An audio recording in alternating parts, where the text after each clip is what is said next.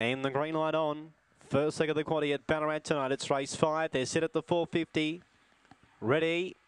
Racing away fast box 2 Jaime Bale. It landed in front to lead by 2.5 on Crackerjack Maxi, racing up to second.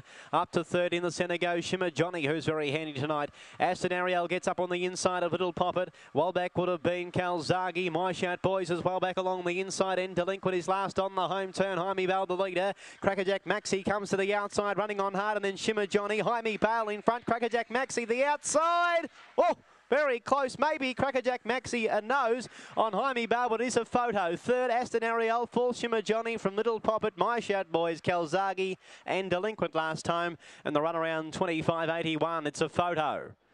Jaime Bale on the inside trying to hang on. Crackerjack Maxi with the momentum out wide. The 6 lunges, and it's very close. Third to number 1, fourth to number 5. Photo finish. Jaime Bale got away to a very strong start from box 2 to lead, but the 6 has got it right where it counts. Crackerjack Maxi was never in front until it hit the post, and it's got up in the last bound. 6 a winner. It'll be 6, 2, 1 and 5. 6, 2, 1 and 5, and the 6 Crackerjack Maxi in the final bound as